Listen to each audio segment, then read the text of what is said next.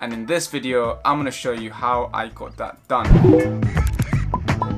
Welcome back to DKD21 Media, the channel where we teach you how to step up your video production in the simplest and easiest way possible. So if that's something that you're interested in, consider subscribing. So the Canon M50 is a very good camera for social media. I'm currently working on a review for it, so if it's out, it'll be up here. But with any filmmaking, getting your audio right is key. I know you've probably heard this before, but most people will happily sit through a video that's quite low quality, but the audio is okay. But almost nobody will sit through a video with very bad audio quality. And that's because our ears are more sensitive than our eyes, if that makes sense. Like right now I have a massive light in front of me and my eyes are doing quite okay, but the computer's doing some sounds and my ears are just like, stop it.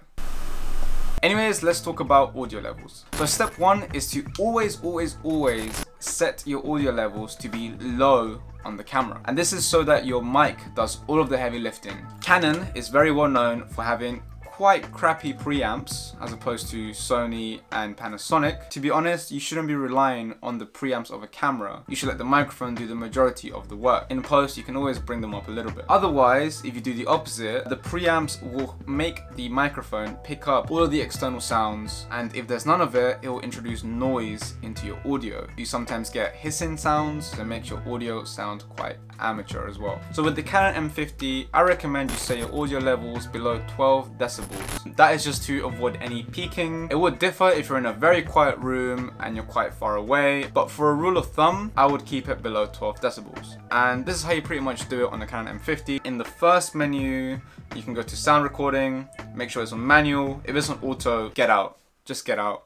No, honestly, if it's on auto, what it will do is it will say you're shooting an interview or you're recording yourself speaking and you don't say anything for a while. The camera will think, oh, there's not much sound that is being picked up. Let me increase the gain of the microphone. And then say, for example, you start speaking, you're gonna peak because it's gonna be a very loud point, and then the camera's gonna be like, oh, this is too loud.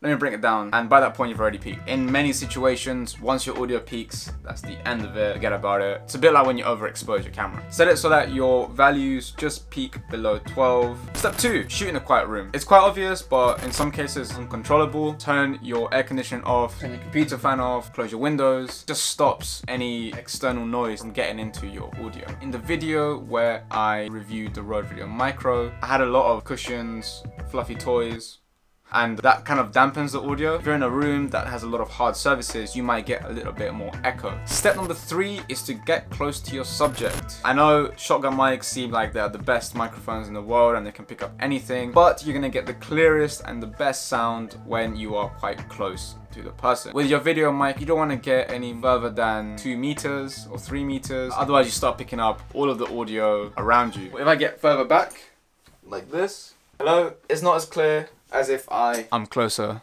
like that, of course. That's why in studios you use microphones like these that are right by your mouth so you get the clearest sound. And step number 4 is that in the event of any hissing or your audio is really bad, there are some corrections that can be made. And here is a few. On Premiere Pro, there is a denoiser that actually works very well. I've used it when there has been tractor noises, ambience from a farm area. So it works surprisingly well. However, the downside is that your audio might become a bit underwatery. So it sounds like it's underwater, a bit of an echo, but you can just play with the dials until it's okay. To be honest, it's better than having stuff in the background that distracts your viewer from the message that you're trying to give in your video. Alternatively, if you want to go one step further, there is Audacity. Audacity is a free program that you can get on PC, and I'm pretty sure you can get it on Mac as well, and you can actually edit your audio there. So what you would do is you will export your audio file, you take that into Audacity, then you will click and select an area that has no speaking in it, but it has the sort of background noise that you're getting. Now you click on Effects and you click Noise Removal, then you click Get Noise Profile, then you select all of your audio, the rest of your audio, and then you go back to Effects, click Noise Removal, and then tweak the dials until your preview is sufficient.